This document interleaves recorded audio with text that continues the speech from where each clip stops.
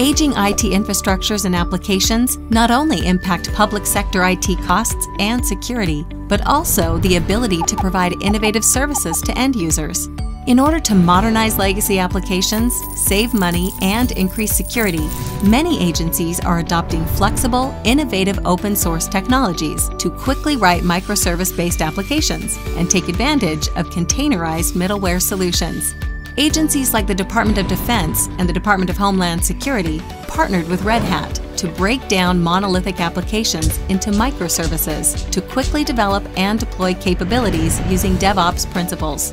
When you're choosing a technology vendor, you're also looking for a technology partner. Red Hat takes the best innovation from the open source community, like Kubernetes, Linux containers, and API management, and stabilizes them to make them ready for public sector missions.